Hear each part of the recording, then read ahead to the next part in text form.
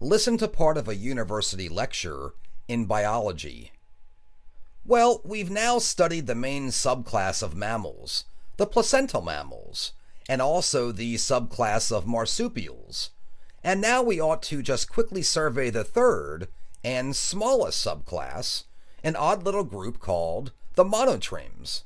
The best known monotreme, of course, is the duck-billed platypus, and I know you've all heard of that little strange portmanteau animal. Well, the platypus is the only member of its family. There's just a single species of ornithorhynchid. This family name just means bird-nosed. The other family of monotremes are the echidnas, or spiny anteaters, the tachyglossids. This family name means fast-tongued, and there are only 4 species of these. So altogether, there are just 5 species of monotremes. The platypus lives only in the streams and ponds of eastern Australia, and the echidnas live in the forests of Australia and nearby New Guinea, so their ranges are very restricted. Nevertheless, a fossil monotreme found in Argentina suggests that the monotremes were once globally distributed. These animals have a number of characteristics similar to reptiles, but it's important to realize that they're no more closely related to reptiles than any other mammal group, and it'd be a mistake to consider them as more primitive. It's just that after evolving from their therapsid ancestors, the monotremes broke off from the other mammals about 150 million years ago, and went their own evolutionary way. Platypuses, or platy, look very different from echidnas, but these animals have several characters in common that separate them clearly from the placentals and marsupials.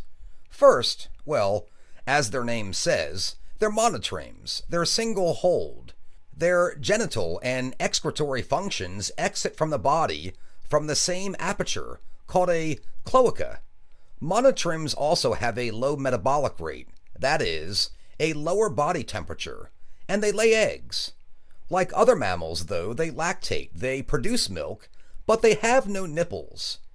The females just secrete milk onto their skin where the babies lap it up.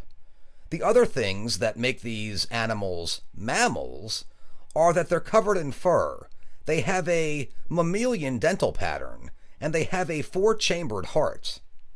Nevertheless, the duck-billed platypus is so bizarre looking that when it was first discovered by Western scientists at the end of the 18th century, they thought it was a hoax, a ruse, a real portmanteau animal, an animal made up by attaching a duck's beak to a mole's skin.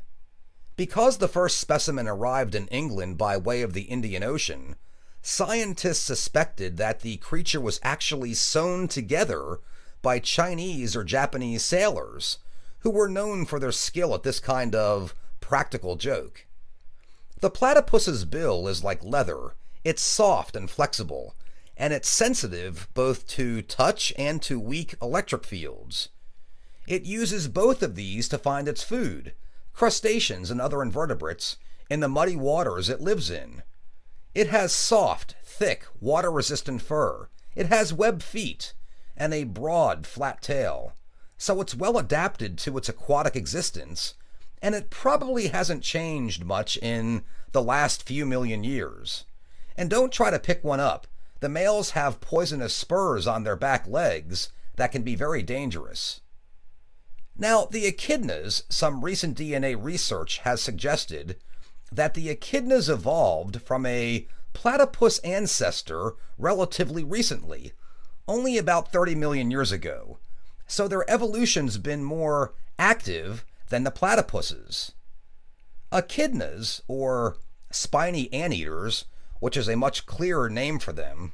Sorry, I'm just used to calling them echidnas. Anyway, they're totally different looking animals. They are stocky, sturdily built guys with powerful claws and digging muscles. They live in forested country where they dig for termites, ants, and other invertebrates. Instead of a broad duck's bill, they have a long, tubular, toothless snout, and a long, extendable, sticky tongue, which accounts for their family name, tachyglossids, of course. Like the platypus, they also have electroreceptors to help locate food.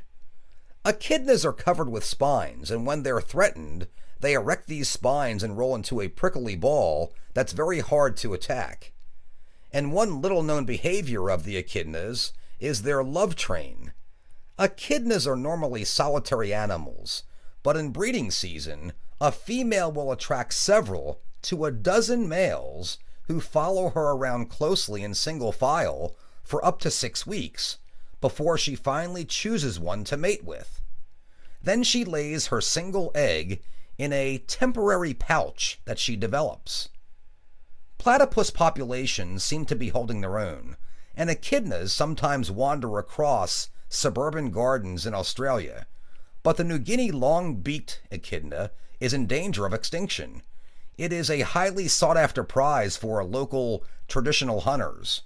It'd be a shame to lose such interesting creatures from the earth, so I hope that efforts will be made by the Indonesian and Papua New Guinean governments to protect these little guys.